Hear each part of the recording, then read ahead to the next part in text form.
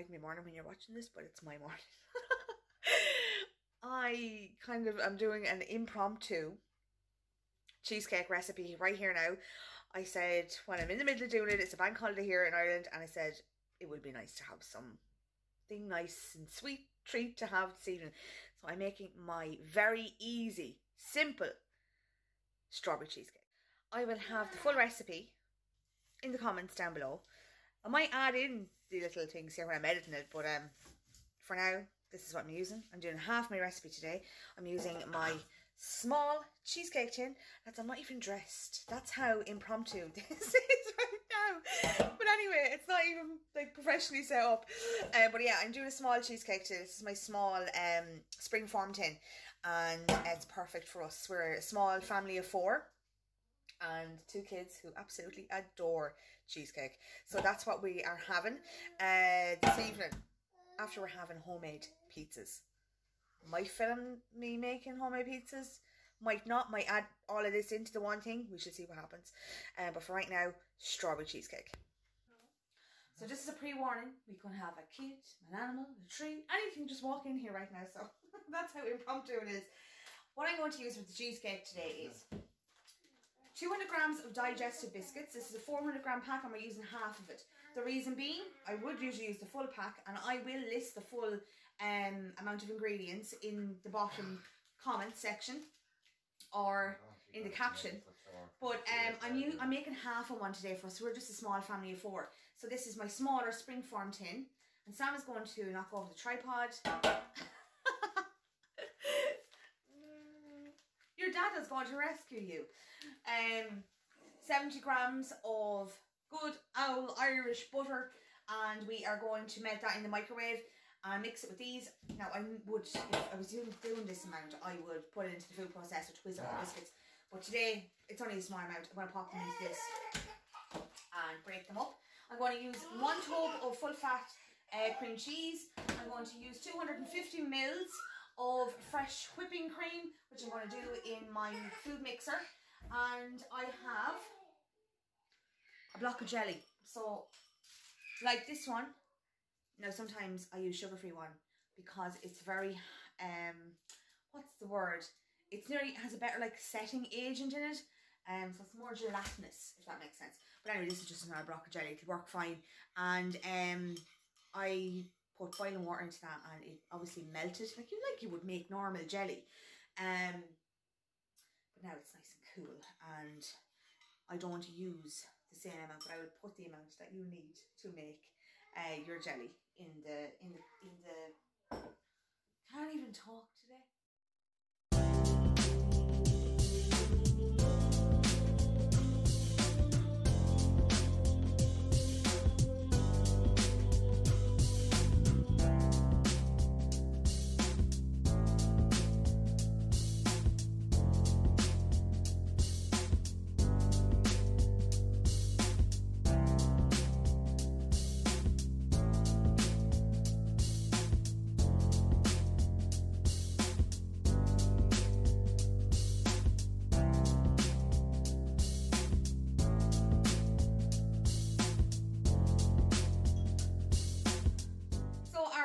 Melted. I just melted in the microwave.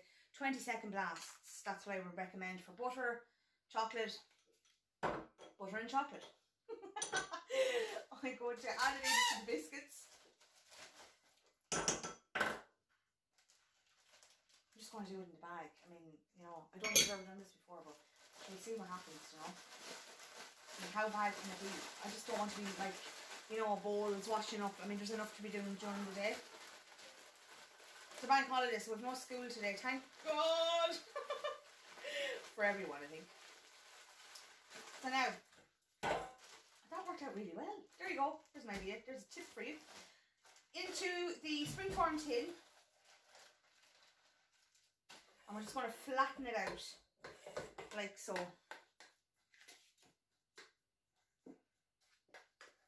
that's it now. I'm going to pop this into the fridge and just leave it there until I'm ready to put the topping on it. It won't be that long, like literally a few minutes, but sure, it'll start to set. If you have like a deep chest freezer, pop it in there. We're going to make the topping, basically. So what I'm going to do here is in 250 mils of cream. This is 500 mils, so half a litre. I have to see now where this is.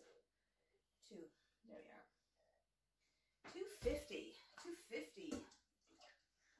And pop that into your stand mixer, or if you have a handheld whisk, perfectly. I actually don't have a handheld whisk. Like, what kind of a person am I that cooks? So anyway, we're going to do that. Can I do this? No. I'll wait for a second to put that on. I'm going to pop in the soft cream cheese, which you see me doing. And that is a 200 gram packet of cream cheese. I'm going to add in 55 grams of strawberry jam. Yes. I might add in a few chopped strawberries as well, because these need to be used up before they go off. And I'm going to add in my jelly.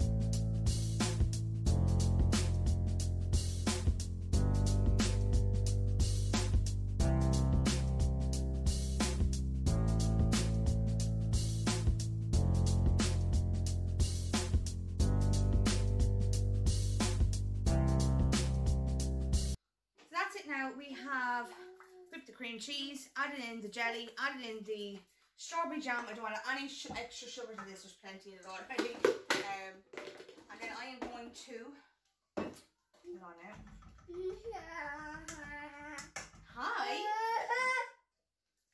Add in the whipped cream.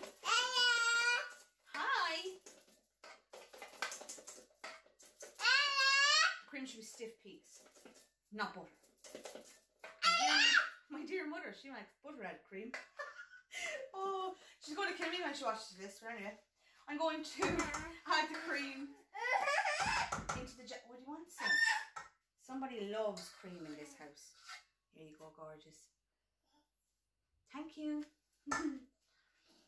Add cream into the cream cheese, jelly and jam mixture. I know it sounds so weird, doesn't it? But honest to God, trust me. It is going to be the nicest strawberry cheesecake you might ever make. And then we're going to gently fold it in. There's no need to get excited. There's plenty of time.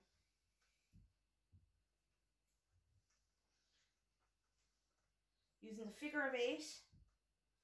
By the way, also I just want to say, I'm not a chef, I'm not a trained cook.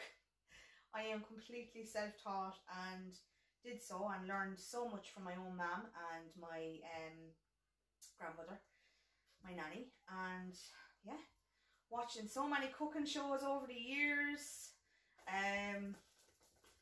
Jamie Oliver, Nigella, huge inspirations, and sure, look it. That's how I learned everything. You know, practice. I mean, that's the main thing. And if you have that love for something, you're obviously going to put your all into it. So this just takes a couple of minutes to actually bring it together.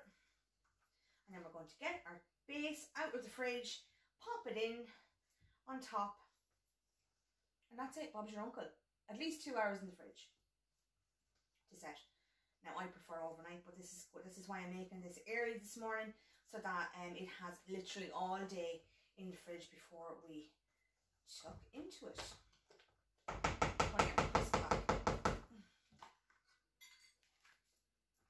Just to give it a last. Just kind of over whip the cream there a small bit, and it's lumpy.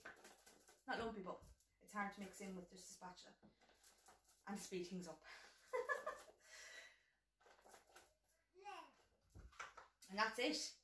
There is our gorgeous, thick and creamy mix. Like so. Yummy! I mean, you could just eat like this right now. Do you want somebody? I'll give you can lick the spoon, okay?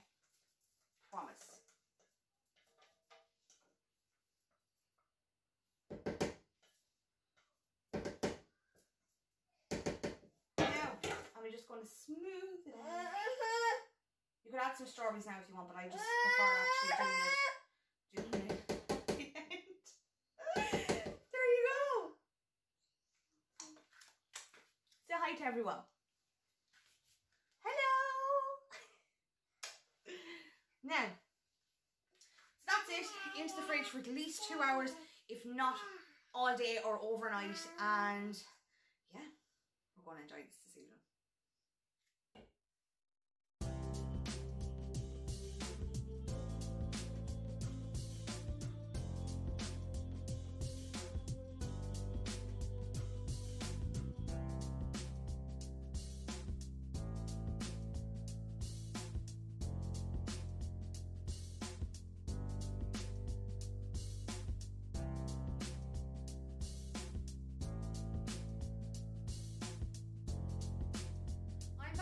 Afternoon. It's now 3:15. I've got my walk done, as you've seen, grabbed some milk in the local shop, and I'm going to make some pizza dough. There's no point in showing you the dessert if I'm not going to show you the main course.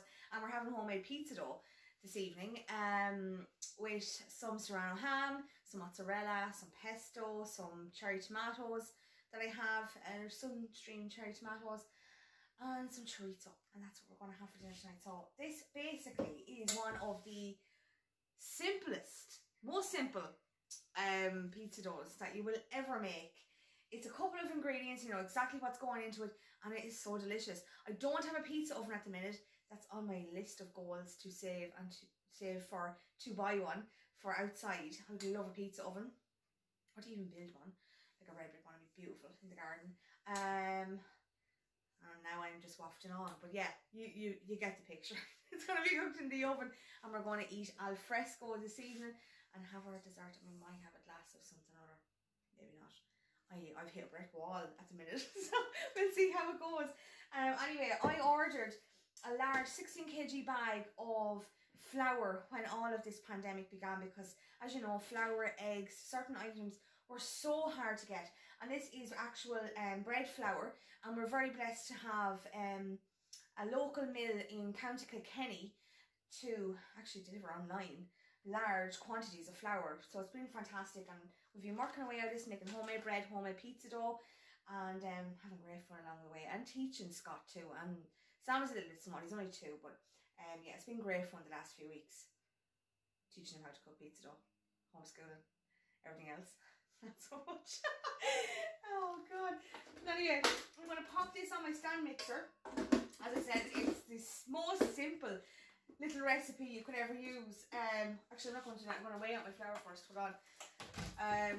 A few ingredients: flour, yeast, some olive oil, salt, a bit of sugar, obviously, to activate the yeast. That's it. This works away for 10 minutes on its own, and I can go off, make a cup of coffee, waking myself up. Bob's your uncle, and we're going to have fabulous pizzas this evening. So yeah, let's get making our pizza dough. I'm going to use what am I going to use tonight? Today 500 grams of strong white bread flour. Or I think you can get 0 flours out of it. This is just strong bread flour. It has, and the difference is, look, I've made like a no knead one where I left it to the yeast and like normal plain or self-raising flour to develop and to ferment overnight for 24 hours. And it was absolutely fabulous as well. This takes about an hour. And the difference between this flour and normal flour is it has a higher protein content in it than, say, plain or self-raising flour. And it's better able to, I believe, hold its structure when the yeast is doing its business. I'm not a bread maker. I'm learning every day. This is so new to me. I never worked and made my own yeasted breads until this pandemic began, and I'm actually looking forward to the journey and creating new breads and making some on here and new recipes with you all as well. So yeah, in here 500 grams of strong bread flour or 00 flour. I'm going to get my yeast, like didn't even get any. Weigh out the flour, 500 grams. I've added half a teaspoon of salt. I have half a tablespoon of caster sugar in here and 7 grams of dried yeast. I got a tip off another YouTuber who's actually a baker and makes bread, and he said always to check your yeast, even if it's instant, but I use dried yeast. I don't know if it's instant. I don't know. I'm not a baker, so or up on it on the terminologies. But to test your yeast, because dried yeast says, you know, you can just throw it in with the flour. But what if it's actually dead and it's not alive anymore, because yeast is a living thing. So that's what we're doing. That's going to be there for 10 minutes now to, well, 5 to 10 minutes, just to bubble up and make sure that the yeast is actually alive. Then we're going to add it in here, turn on the mixer, and it is going to work away on its own for 10 minutes while I make myself a cup of coffee.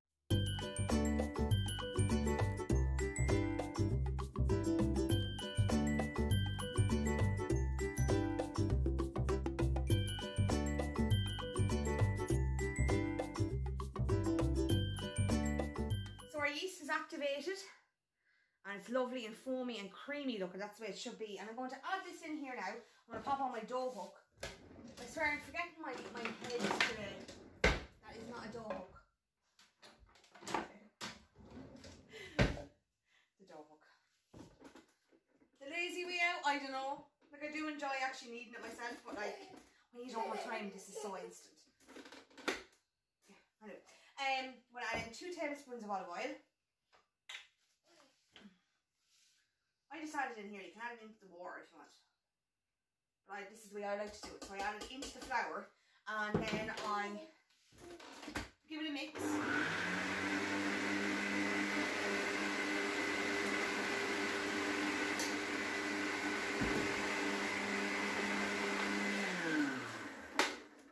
I'm going to add in my yeast and water. Just make sure you have every single little bit of it.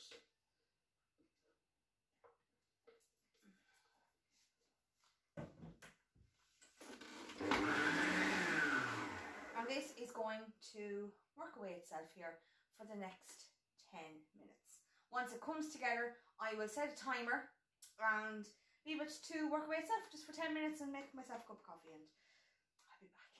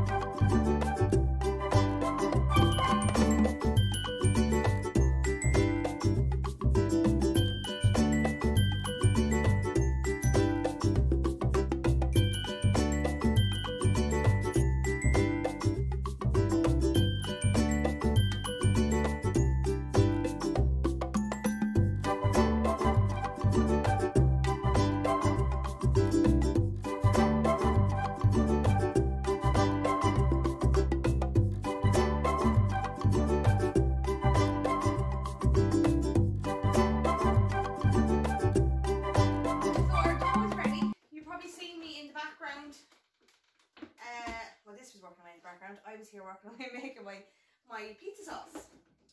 So I'm going to get this out. It had 10 minutes. I'm just going to actually wash my hands in flour here. Apparently that's what it's called. Oh, anyway. Now we're going to get just going to give it a quick knead. Like, it's obviously been working away there itself. But just to bring it together, I suppose, and bring it into a ball, and then I'm going to pop it into a big bowl, which is going to be rubbed with olive oil, and it's going to sit in my hot press for the next hour to hour and a half, and then we're going to make pizzas. You can use this straight away, which we're going to do this evening.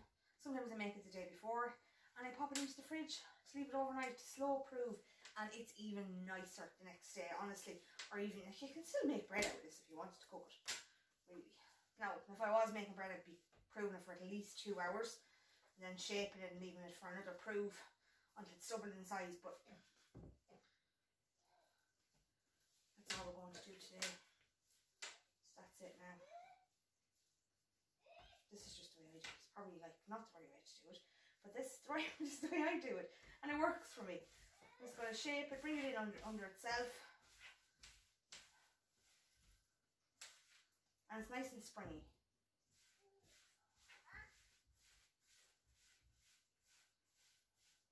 When bread is ready, I have learned that you have to be so careful with it when it has its second proof, because it's so full of life, I suppose, and it's like, it jiggles, you know, like jelly jiggles. That's what it's like. So this obviously isn't. It's you know, it has a good spring back to it, but obviously it's going to have to prove away now and do its thing and become gorgeous. I'm going to, you can put flour in here if you want. I just put a bit of olive oil so that it doesn't stick to the sides when it's trying to rise up.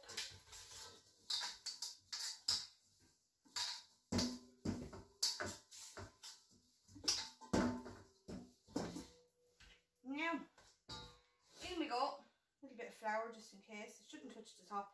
This is a really big, a big kind of catering bowl, so it shouldn't reach that far, but it will definitely double in size from here, from what it is. Let me see, can I get shot in? So this one now, double in size, it should rise to about here, hopefully, and I'll be back to make pizzas. Yummy! Look at the sauce bubbling away. Delicious.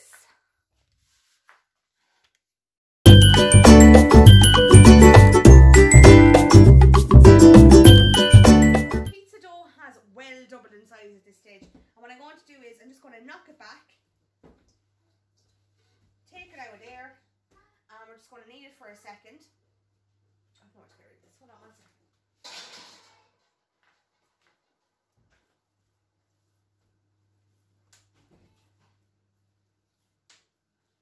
What I find as well is, if I leave this in the fridge, you have to take it out and like use it at room temperature nearly, because it's so hard to work with. Now I like to use semolina instead of flour to roll out the actual pizza dough bases. So now, just going to bring that in on itself and just let it rest there for a couple of minutes. While I'm going to decorate the cheesecake, I'm going to whip some cream for the top of it, and I'm going to put some fresh strawberries on the top, and maybe a drizzle of chocolate, we shall see. But that's there now, and I will just leave that here, like that, and then just cover it for a couple of minutes, just to relax there for a few minutes. My pizza sauce is also ready. Smells unbelievable. Actually, this is just gorgeous to have with just pasta. You know, last day before shopping and there's absolutely nothing, but you have a little bit of pasta and a can of tomatoes. It's absolutely perfect. And such a tasty dinner with a lovely smothering, a snowfall of parmesan. Also, excuse me, because it's very warm here in my little town today. It's about 26 degrees Celsius, and the pollen count is through the roof. So the hay fever is mad today. So I'm going to get the cheesecake out of the fridge.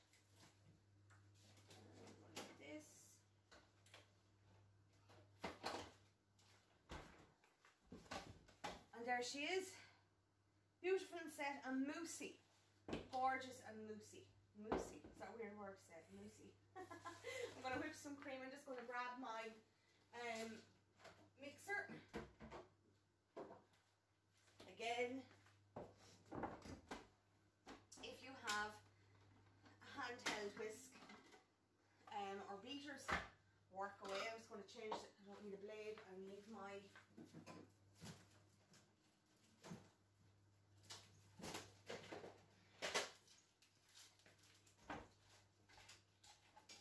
I swear to God, this food processor that I bought is the absolute business.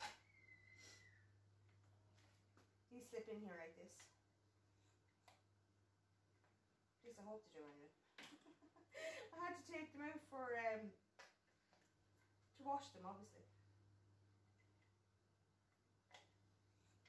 Now that goes on there like that. Plug it in. And some cream.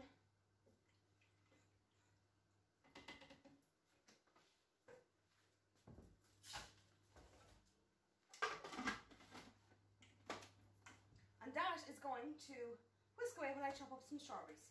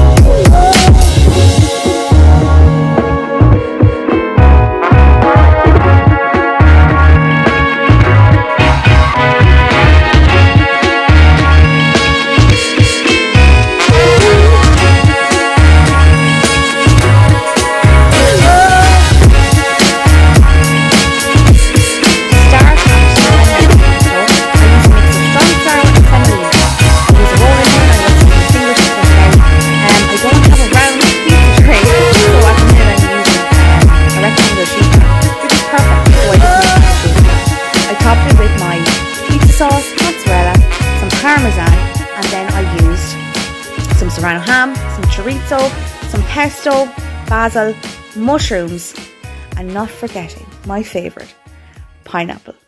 I cook these in a 220 degrees fan oven for approximately 12 to 15 minutes or until the cheese is golden and bubbling on top. I hope you really enjoyed this spontaneous vlog today. And I'm going to enjoy my delicious pizza and cheesecake. So I'll see you all soon.